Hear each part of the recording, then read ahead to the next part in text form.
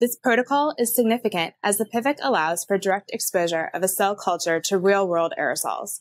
The system can be worn to sample the same air a person breathes, enabling a new type of air quality monitoring.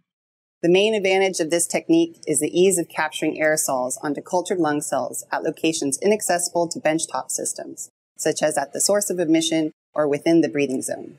Demonstrating the procedure will be Dr. Lynn Secondo, a recent graduate from my laboratory, and Nathaniel Wygal, an undergraduate student from my laboratory.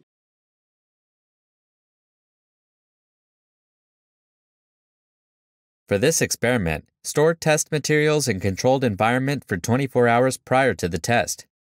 To assemble the dry dispersal system, connect a ball valve to one end of the 4-inch long, 1/8 size threaded pipe. This serves as the particle hopper. Through the opened end of the particle hopper, put in desired amount of copper nanoparticles. Then close the particle hopper with another ball valve. Connect a 2-inch long, 1/8 size pipe to the valve. Place a 3-inch long, 1/2-inch outer diameter tubing around the 2-inch pipe. Insert a HEPA filter inside this short tubing, ensuring the flow direction is through the ball valve. Using threading, connect the vacuum generator to the other ball valve. Then, connect the vacuum generator to the air tank.